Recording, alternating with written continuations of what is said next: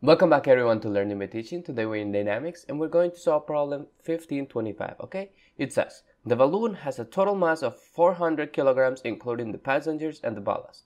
The balloon is rising at a constant velocity of 18 kilometers per hour.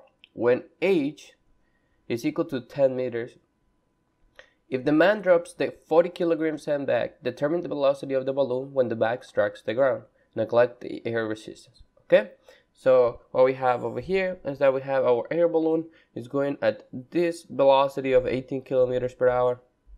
And when this height h is equal to 10 meters, we're going to drop our 40 kilogram sandbag and we will want to determine what's the velocity when this happens, okay?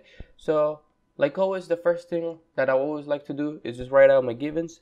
So I'm going to write out the mass, which is equal to 400 kilograms. However, since we have two masses, I'm going to write this as the mass total. Then we have that the velocity is equal to 18 kilometers per hour. And what I always like to do is convert these units into our usual units, so meters per second. So there is 1,000 meters in 1 kilometers. And there is also in 1 hour, there is a total of 3,600 seconds, okay? So we're going to convert this, and when we plug this into our calculator, let's check what we get.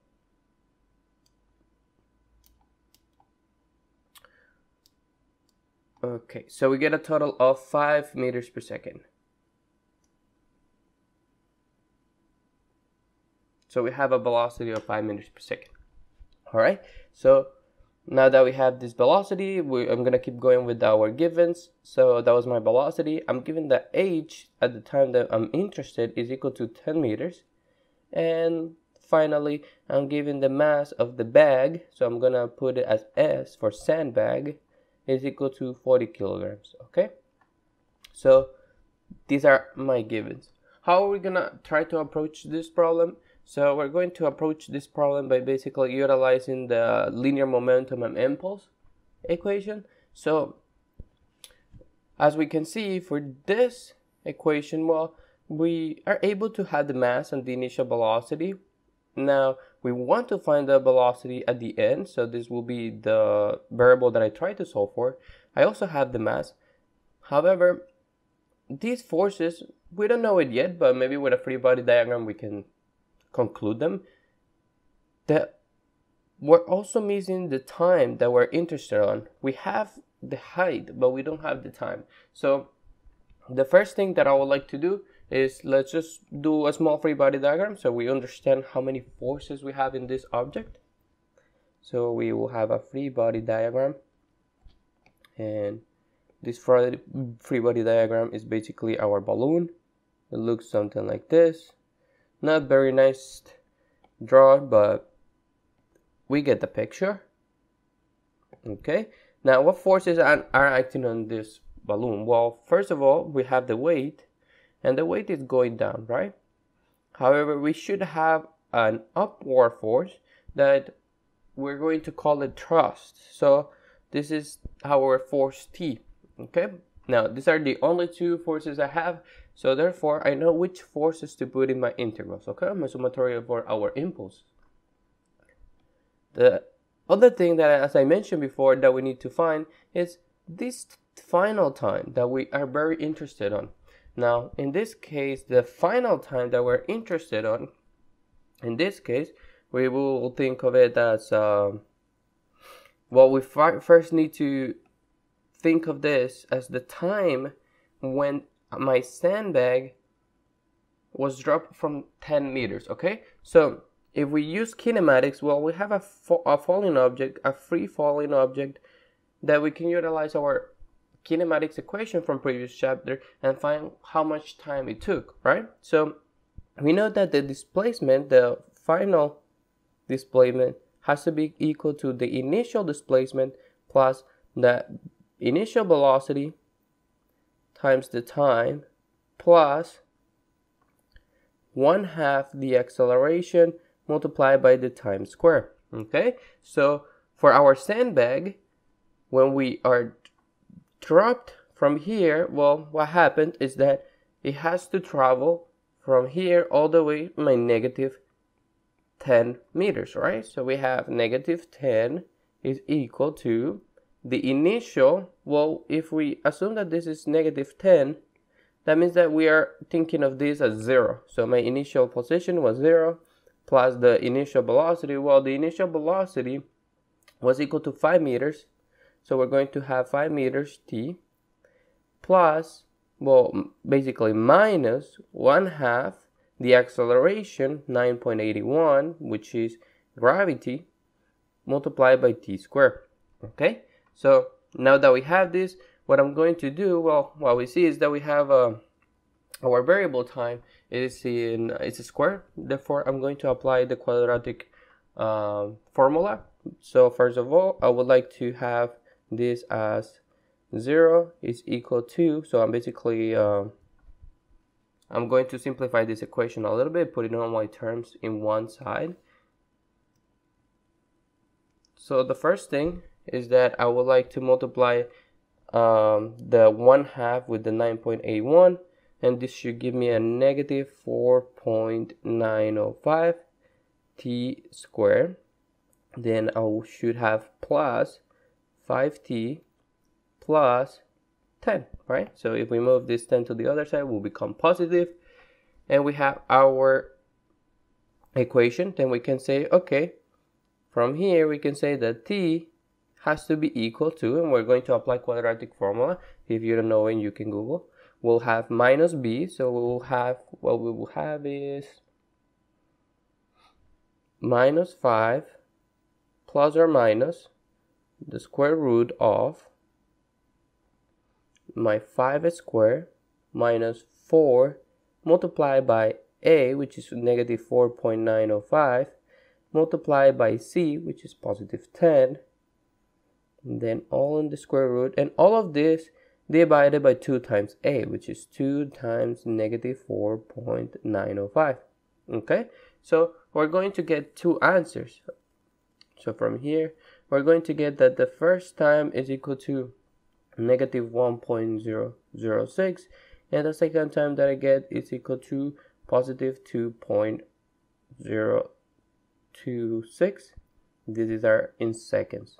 All right, so obviously we cannot just drop a bag and travel 10 meters in a negative time, right? So we don't take this one into account. We will now start working with our time when the bag drop was equal to 2 seconds. Okay, so now that we found the time, let's find out if we have the entire elements for this equation. So we have the mass, we have the velocity, we have the time. However, we don't know all my forces, and what I mean by that is that we know the weight, the amount of the weight of this. However, we don't know what this t is. But what we can do is utilize my linear momentum impulse to find that t, and this is how. So we're going to start by applying that the mass, so the mass, which is equal to 400, multiplied by the velocity, which is equal to 5, plus the integral from 0 to t. Now this t is a random t before we drop the bag. And then we have the t, the force is equal to t, the positive t that we have in here, dt. Okay? Then we have minus the negative weight force from 0 to the same t time, multiplied by the weight. Well, the weight is 400 kilograms multiplied by 9.81, okay, dt. And this has to be equal to the mass again, which is 400 multiplied by 5. Again, why is this velocity 5? It's because we're assuming that we haven't dropped the bag yet, so our velocity stays constant. If we subtract these two terms from both sides, therefore we're gonna end up, and we apply our integrals, we end up t multiplied by time minus the 400 times 9.81. That gives me a total of 3924 multiplied by t has to be equal to 0. Okay, so we eliminated this and this from both sides. If what we can say in here is that we're going to cancel, we're going to cancel this t and this t from our time. This is a random time we don't know. Then my thrust t, the force, is equal to 3,924 newtons. Okay, so this is basically the force that my air balloon, the air balloon is pushing the upward. Okay, the upward force. Now that we know this force, what we can do is, well, let's try to solve for my velocity, but when we're dropping the sandbag. Okay, so we're going to apply the same formula. However, we drop the sandbag, therefore we don't have 400 kilograms anymore. We'll have 400 kilograms minus the sandbag. Well, the sandbag was 40 kilograms, so this ends up being 360 multiplied by 5.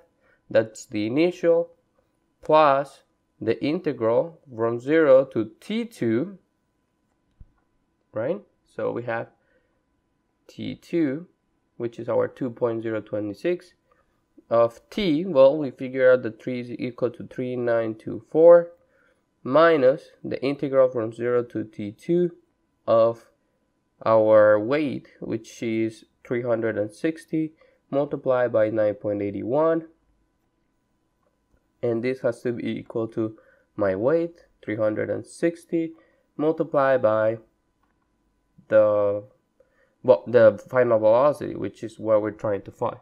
Okay, so the first thing, 360 times 5 gives me 1800, plus the integral from 0 to t2, which is this first integral, will give me a total of 7,950 minus the integral of my weight from 0 to t2 will give me a total of 7,155, and all this has to be equal to our 1800 again.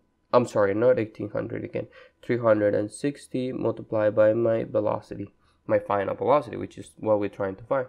If we solve for my final velocity, we're going to end up having our 1800 plus the 7,950 minus 7,155, all divided by 360. And when we do that, we will end up having a total velocity, final velocity of 7.21, and this should be in meters per second, just like our previous velocity. Okay, so this is the final answer for our problem. I hope you guys liked the video. Please push the like button, subscribe, and I'll see you guys in the next one.